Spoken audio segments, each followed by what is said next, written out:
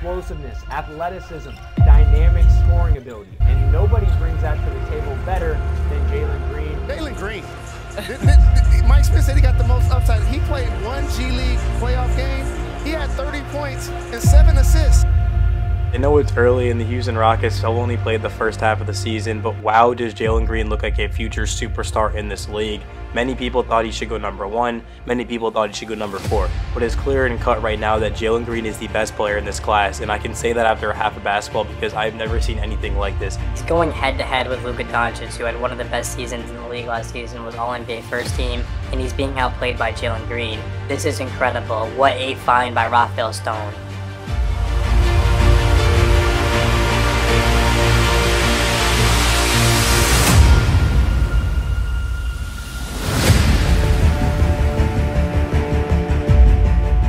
This is why you don't pick for fit. The first night of the lottery, everyone knows I wanted Evan Mobley. And then I woke up the next morning and I was like, well, wait a minute, Jalen Green, if anyone can bring a championship to Houston, it's going to be this kid. He can score the lights out of the basketball. He's athletic. He fits the modern NBA. There's no stopping this kid. Again, I call him a kid because he's not even 20. I remember the first time I talked about Jalen, I actually wrote this. I said, he's not a point guard. He made a ton of plays for his teammates off of drives and in the pick and roll.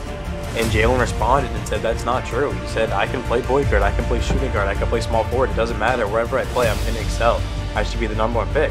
And part of me didn't want to believe him, but part of me did, because if he does end up being this player, I don't want to be the team that passed on him. No, you feel me? Like, Michael Jordan was picked 3rd.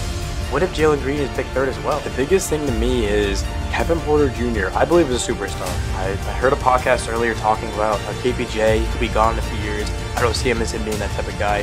That's complete bullshit. Kevin Porter Jr. is going to be a star in this league for years to come. And to be quite frank, I don't want him leaving the Rockets. I don't care what it costs, how much it costs, what we have to do.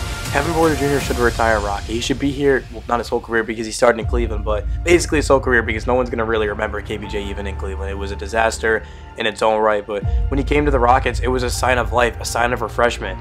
The Houston Rockets are back. And I'm not talking about this team that was a second-round exit in the play. I'm talking about a team that's going to win championships. And it starts with KPJ, it starts with Jalen Green, and it ends with that.